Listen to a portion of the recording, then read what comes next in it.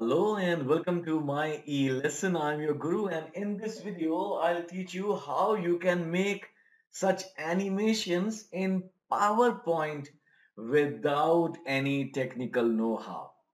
See, I have tried to make this animation of moving fishes, and here is a different version of it. If you could see, amazing, isn't it? There is another version that I've created. See this. Let me show this to you again. I love this one. This is something that I've done in PowerPoint animation, and I'll tell you how you can do it also. All right. So if you see, these are the images that I've added over here. This was a background that I added that you were able to see. And these are two images I added. If I play it, this is how it goes. Now, how can you do it? So let's try to do this. All right. So to do that, I'll first go to insert and I'll insert images of a ball. All right. Let's reduce the size a bit and then insert the image of a basketball hoop. All right, so here's my basketball hoop. Here's my basketball. Let me just reduce the size a bit further.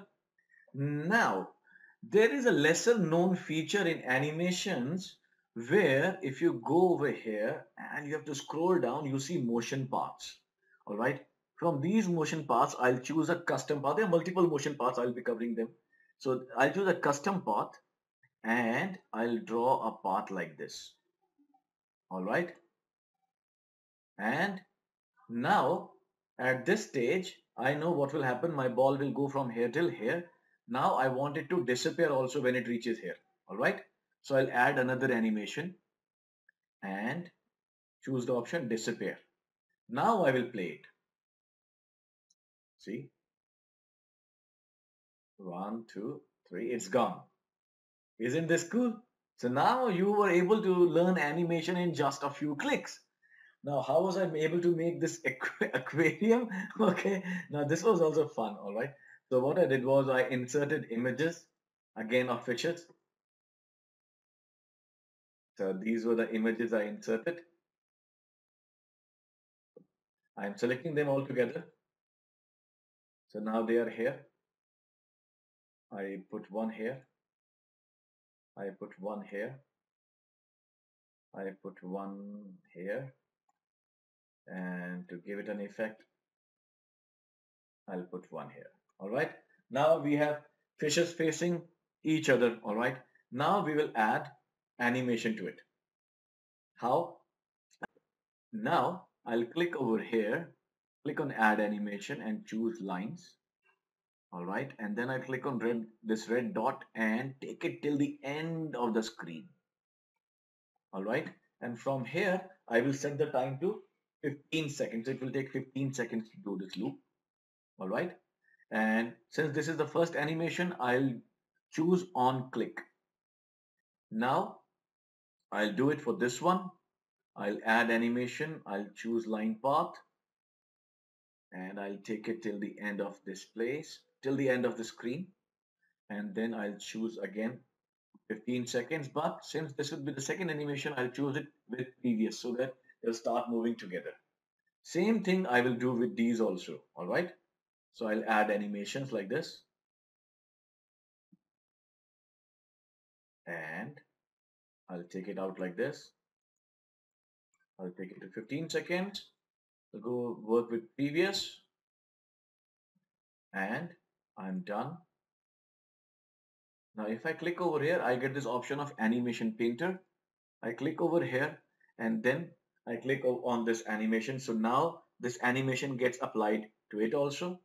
Same way I click over here, click on animation painter, click on this image, the same animation gets applied. I just need to change it because for this I need to ensure that it works with previous one. Okay, now one more thing that we need to do. We go to animation pane, all right. From here, if you want, what you can do is you can go to timing and make it till the end of the slide. So this way it will keep on repeating.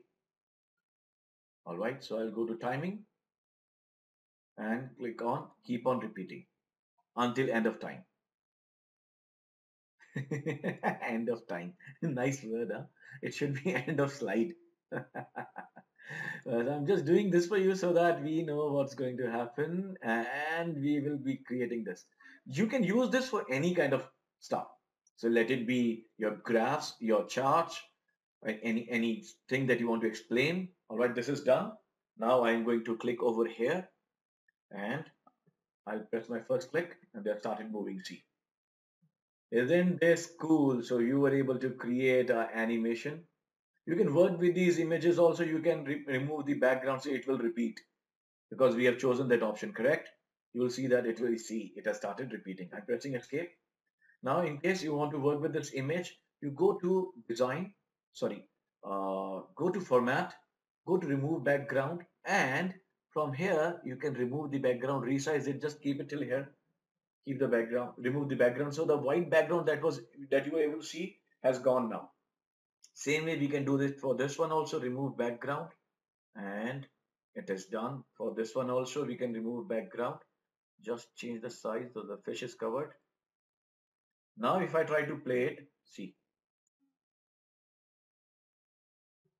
I have not removed backgrounds of this one, but from the others I have removed. You'll be able to see that when they cross each other.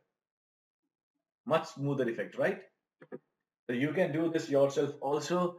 You can actually get this file downloaded from my website, myelesson.org.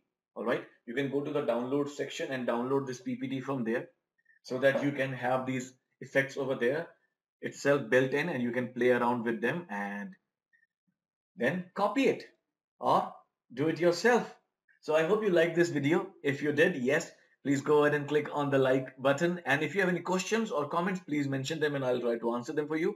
And please click on the subscribe button so that whenever there's a new video I have made, you will come to know and I'll also be motivated with your subscription. Thank you so much. So guys, until the next video, this is your guru now signing off for the day. Have a wonderful day ahead. Happy learning.